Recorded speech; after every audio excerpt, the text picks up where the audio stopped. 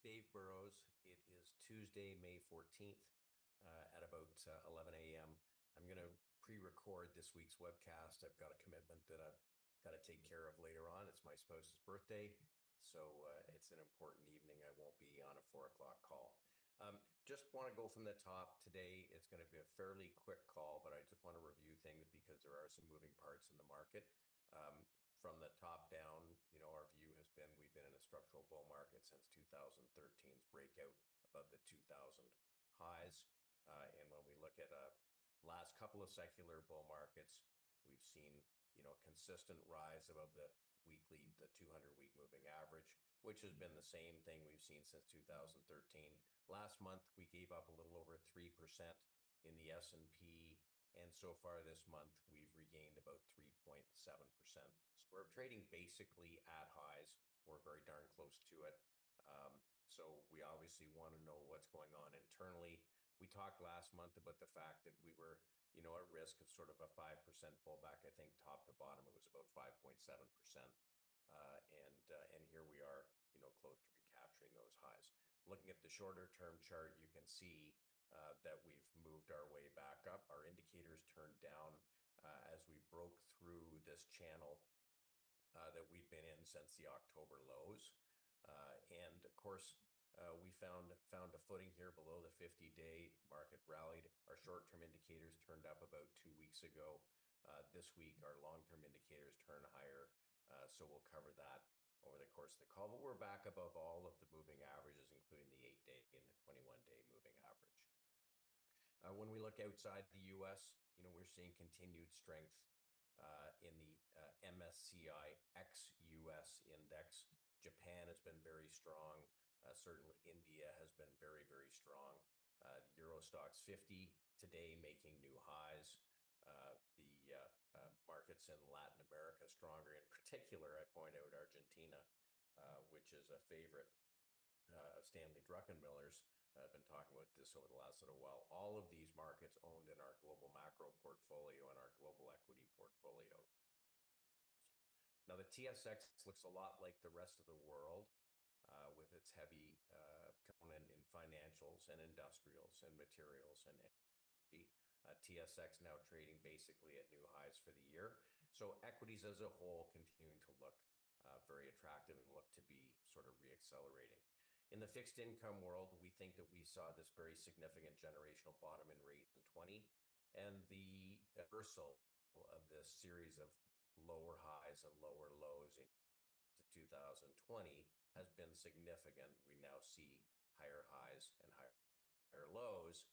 So, a change from a structural bear market in rates to a structural bull market in rates, which means that bond prices, continue to be weak. We're now basically 4 years into a bond bear market. And you can see all of the moving averages moving lower. And you can see the prices below all of those moving averages. So until something changes, this is an asset class that is challenged. If, like in other bond bear markets, rates work their way higher over the next 15 or 20 years, you would expect to have very little by way of return above the rate of inflation. So very important.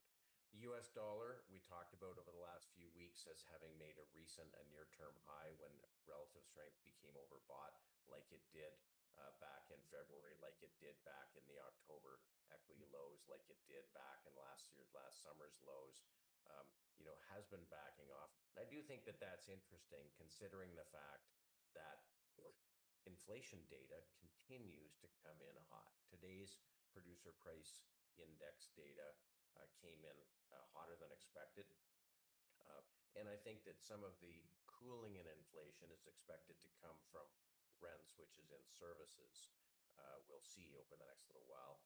But certainly the inflation data continues hot, which would suggest a stronger dollar.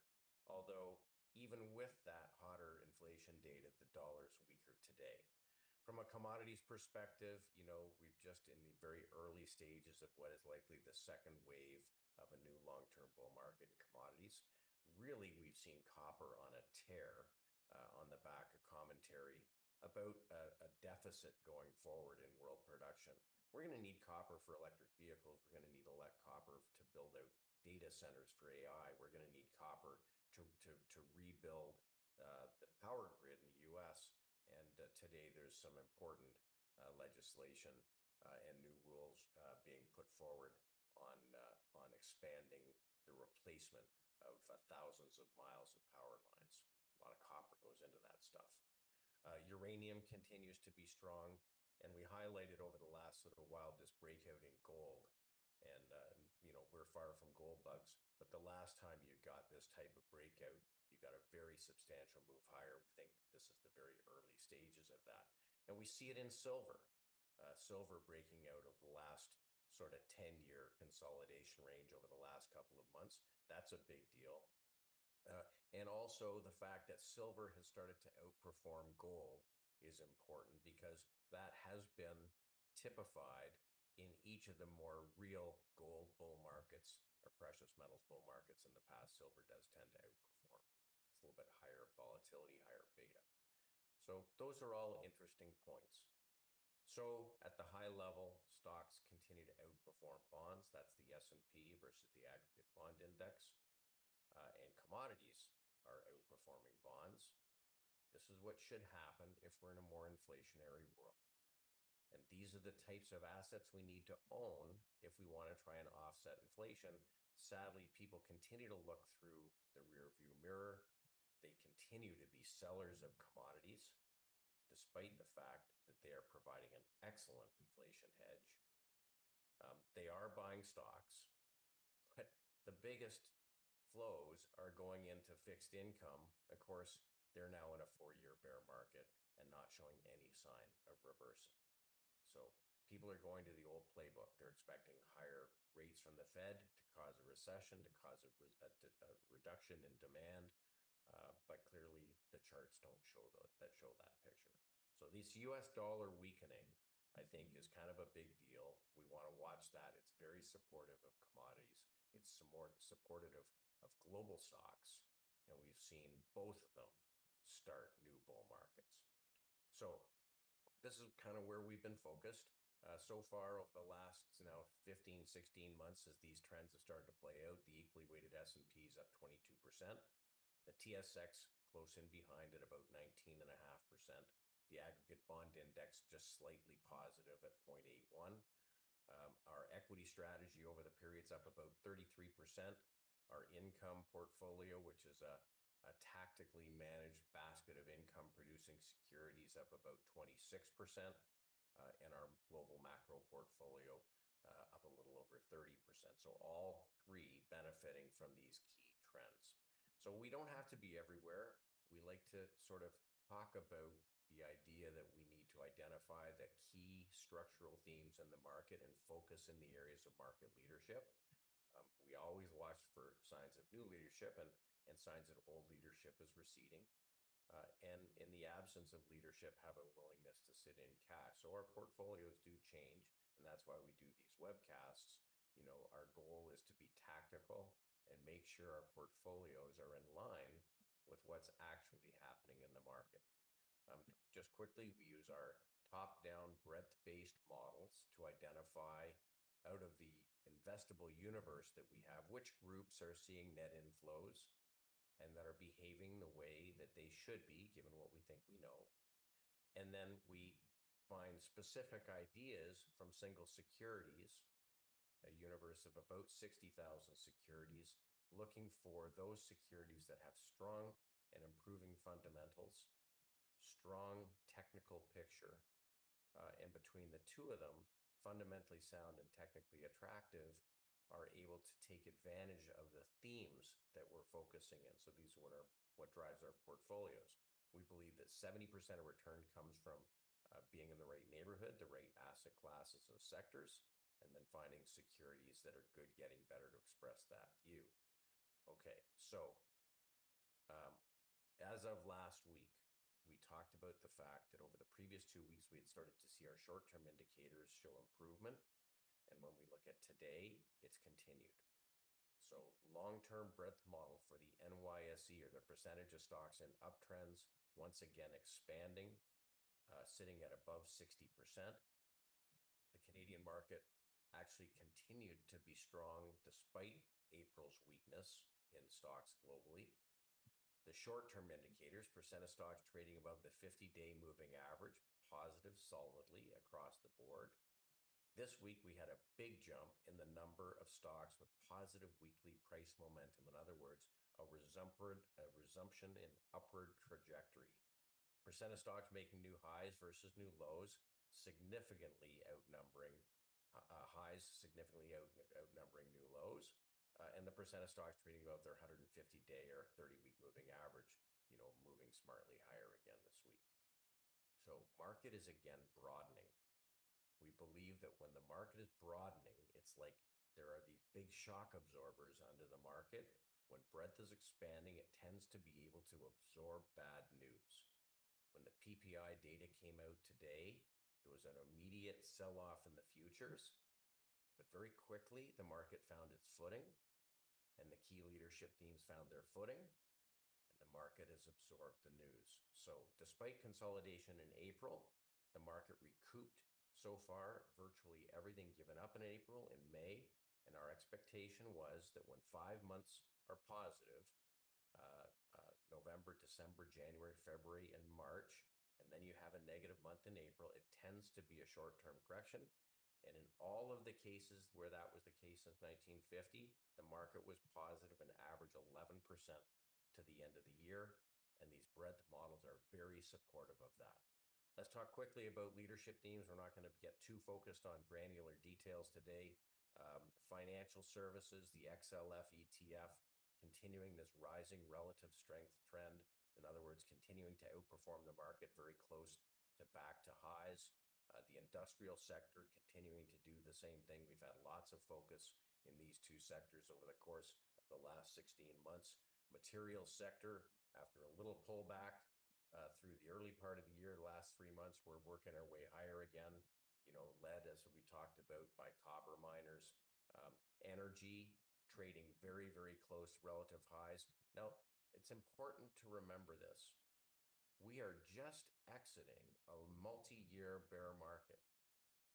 These are the very beginnings of trends, both in materials and in energy. It makes sense given the fact that we only recently, in the last 2-3 years, have started to see a pickup in inflation. These are things that help offset inflation because prices can rise to meet the increasing costs, and there's limited supply. To put it in perspective, and we mentioned this last week, if we take each of the last sort of bull markets in energy, in red is the longevity and the magnitude of this bull market so far. It's only just beginning, and our guess is, there's a long way to go. But we'll see. We'll continue to measure it. Technology, is rallying, although the relative strength has been waning since the end of last year. So a much less dominant position, much more important to be targeted in some very specific names. NVIDIA will be coming up to report its earnings shortly. The move higher in utilities that we highlighted over the last 6 weeks has continued with a very sharp rally higher, driven higher primarily by expectation for increasing demand out of AI and data centers and electrification and so on. The two biggest companies in the XLU are NextEra Energy, which is the leader in renewables, and Southern Company, which is the only company to have brought on a new nuclear power facility in the most recent number of years. And those are the two names that we've focused in as the leaders in the group, and they're having very sharp rallies going back to the middle of March. Southern Company, no different. So these are the two positions that we've decided to focus on in utilities after utilities were out of favor for quite some time. No real change in consumer discretionary. This is a group that we continue to avoid. Relative strength has been waning. In fact, if you look at the XLY ETF, 20% of this ETF is Amazon, and Amazon is acting just fine. So if you take Amazon out, this would look a lot worse. So, we really think that if you're going to be in consumer discretionary, it needs to be a rifle shot approach. And you could even argue that Amazon shouldn't actually be in the consumer group because, of course, they've got such a big cloud-based business now focused in AI. It may be mischaracterized, maybe should be a technology company. So at the sector level, from a breadth perspective, we've seen a number of groups which are in capital letters turn positive from a breadth perspective. Groups that have been behaving the best, insurance, this is on the lower bound here, the percentage of stocks in uptrends. So insurance, 65% of stocks in the insurance group are in uptrends. Builders, electric utility, oil and gas. Capital markets is the Wall Street group, has over 50% of stocks in uptrends. Transports, precious metals, oil services, chemicals, lots of industrials, basic materials, and financials in the leading groups.